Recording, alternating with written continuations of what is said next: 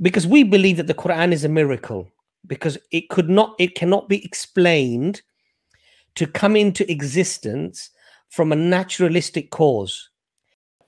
Okay. Because first of all, before reading the Quran, you need to know why to read the Quran.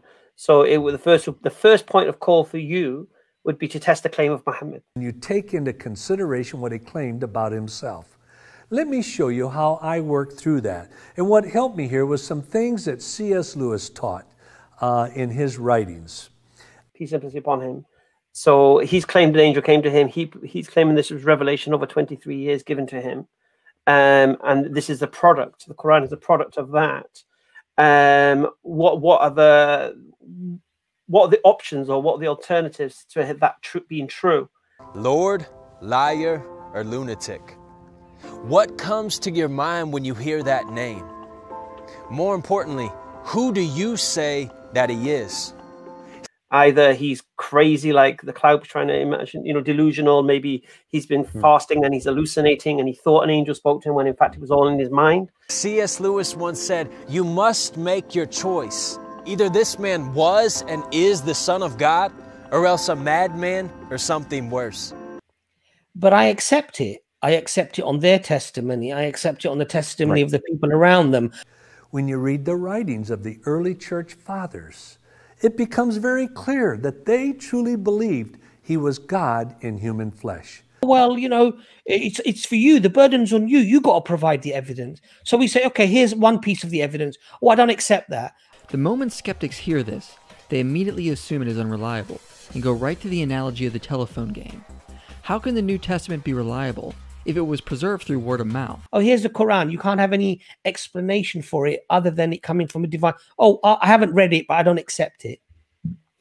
So, I mean, where do you go from that, quite frankly? Yes. A couple of people will say they saw you there. Your fingerprints and DNA are there. You've made statements that implicate you before and after, and you have behaviors that people watch that seem to implicate your involvement. Well, now I have a lot more evidence, but interestingly, it's in 4 different categories. Some direct evidence, some forensic evidence, some physical evidence. These are the kinds of things that make a case powerful. Not just that we have lots of pieces pointing to the same conclusion, but they're from such different, diverse forms. So as I was explaining, there are multifaceted reasons to believe the authorship of the Quran from a divine source. We have 8 pieces that I can identify in God's crime scene. You have the origin of the universe, the fine-tuning of the universe, 2 cosmological pieces. You have the appearance of life in the universe and the appearance of design in biology, 2 biological pieces of evidence. You have consciousness and free age, 2 mental pieces of evidence. And you also have objective moral values and evil, 2 moral pieces of evidence. These are very different categories. You've got hard sciences, you've got philosophy. There's lots of things to think about here. And all those different categories point to the same. There's one common causal factor that could explain all 8 pieces in 4 very different categories. It doesn't give you absolute certainty, but is it unreasonable to believe things that you're convinced by because of the weight of the evidence? Of course not. That's how we operate our whole lives. But when it comes to God, there's this ultra high level of empiricism that people want. And even when you ask them to define what it would be that would convince them, they're not even willing to elaborate on that. Why should I care? Who said Jesus said that? Oh, it's in the Gospel of John. Okay, why should I believe what John says? And who is John? And because here's the problem, you see. You make the New Testament historical. That's what the Christians do. They think when Jesus says something in the New Testament, that actually happened in history. What the Quran does is come to correct what was corrupted. It's not a replacement for the Bible. It's not a substitute. It's a companion. Today, millions of Latter-day Saints believe the Book of Mormon, another testament of Jesus Christ, to be Scripture. They believe it is the Word of God to His children and stands as a companion to the Holy Bible. If you look at the work of Professor Raymond Farin, who wasn't even Muslim, when he looked at the structural elements of the Quran, but during his studies, he becomes a Muslim. People have wondered what to make of the Book of Mormon's use of chiasmus since its discovery in 1967. With a multitude of patterns within the Quran, if you study Raymond Farin's work, he talks about things like chiasm, parallelism, and concentric patterns within the Quran. Some have seen it as compelling evidence of the Book of Mormon's authenticity. Their sheer quantity makes it less likely that they are collectively a product of random chance. Actually, there's no other explanation other than this has come from something supernatural. Readers should also consider that many of the Book of Mormon's chiasms are orderly, complex, precise, and comply well within criteria used by both LDS and non-LDS scholars. Modern academics who are not Muslims, for example, Professor Angela Newith, you know, you study her works. She's the foremost expert in Quranic textual studies in Germany. Okay. And she says this is inherently one author. The Talmud describes an ideal student should be as a well-plastered cistern. And in fact, that the words of the Quran are not the same words that you find, for example, in the Hadith. Kenneth Bailey worked for years in the Middle East. Then you have many other things, for example. So if you have psychologists analyzing the Quran because it was one author and it was Prophet Muhammad, peace be upon him, then you look at the life of Muhammad, peace be upon him, his wife dying and so many other things happening, his son dying and everything else. We see starting in Acts 2, the apostles start preaching and proclaiming the risen Jesus.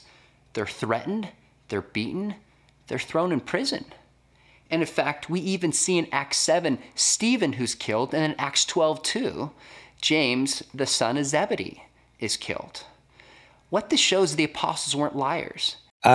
He wanted to study Islam, to write a book against Islam, to try to stop the spread of what he thought was an evil religion within his country and within Europe. I looked up and mockingly said, oh, is that supposed to scare me?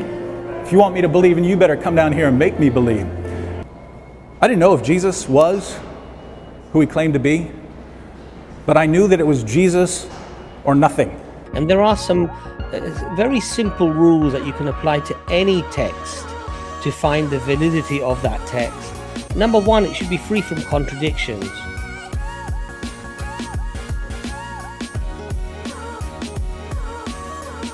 Number two, it should be free from corruption and change. Okay, and it should be free from errors.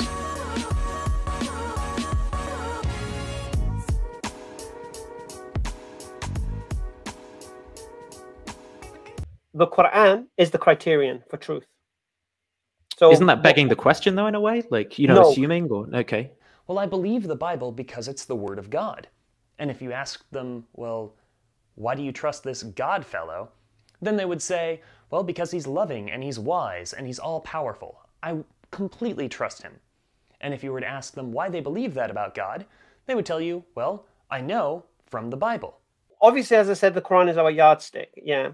The message of the cross to those who are perishing is foolishness, but to us who are being saved, it is the very power of God. For surely Jews seek after signs, Greeks seek after wisdom, but we preach a crucified Messiah.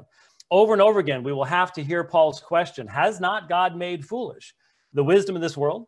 Is it not true that God has ordained in his own wisdom that men will not come to know him through worldly wisdom?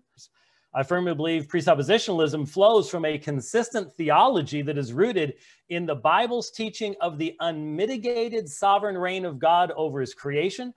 Yeah. Mm-hmm. So basically, it's not begging the question. Though men know the truth that God exists, they suppress that knowledge. Because if you have a criterion, everything has to be measured against that.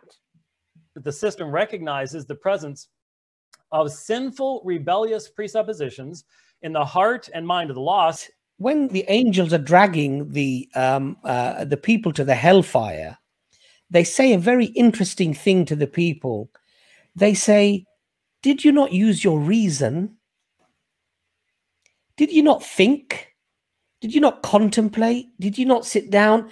Or were you basically arrogant? I eat the Bible for breakfast. Yeah. Why should I believe what it says? Why should I care what it says? Threatening me this, threatening me that. Who cares? How do you know? You don't know the people whether they're there. It's anonymous writers could write anything.